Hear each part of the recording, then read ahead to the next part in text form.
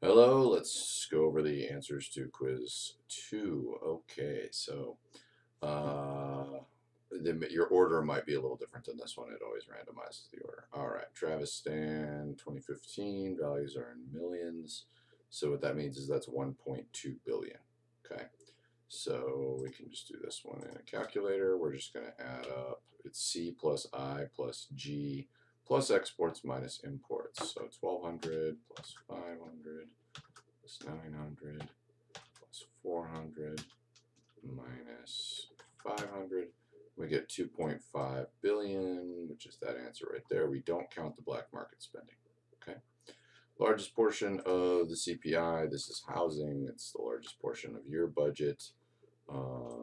Even if you live where somebody else is paying, it would still be the largest amount if you were to add that in and then calculate that somebody else is paying that for you. So anyway, housing is the highest part of the consumer budget, so it's the consumer biggest part of the consumer price index. You could see that in the book, or you could have found that somewhere on the internet, or just look at the breakdown of what's in the CPI. Okay, this guy. Let's do the math here. So what we want to do with CPI, we're going to keep the quantities the same. So we're going to multiply 12 months of rent times 500 bucks. Okay, and I'm just going to copy that formula all the way down. And over here, it's $600 rent times 12 months. Copy that all the way down. And now I want to add this up, so it's sum of this.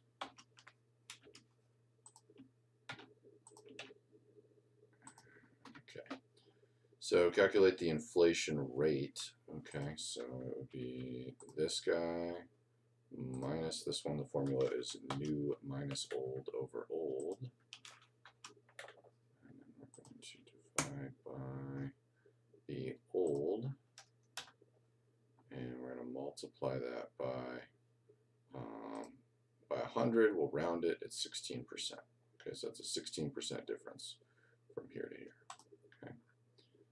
Nominal GDP is an imperfect way, so it's not a perfect way. It does not include inflation. It is not difficult to calculate in the real world. It does capture new economic production within a certain time frame. So it doesn't capture all economic activity, but that's the best answer right there. Nominal GDP per capita using the expenditure approach. So we're just going to add up all these like we did before. So 5,000 plus 3,000 plus 4,000. And it's plus exports minus imports, so these cancel out to 0. And then this is nothing. So we're dividing it by 10. Okay, so 1,200, and this is a poor country. Okay, so not to get the GDP, the nominal GDP, and then divide it by the number of people. What's true about full employment? It's not a fantasy. It's not 0. It's that one. Includes people who are part of the labor force and are frictionally and structurally unemployed. Which of the following is true about deflation? Deflation is when the prices are falling.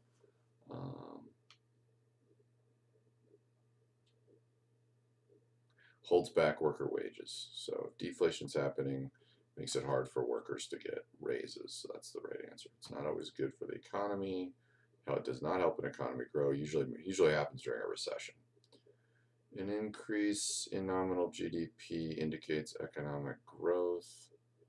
No, this is false. Could be caused by inflation. Which person is not counted?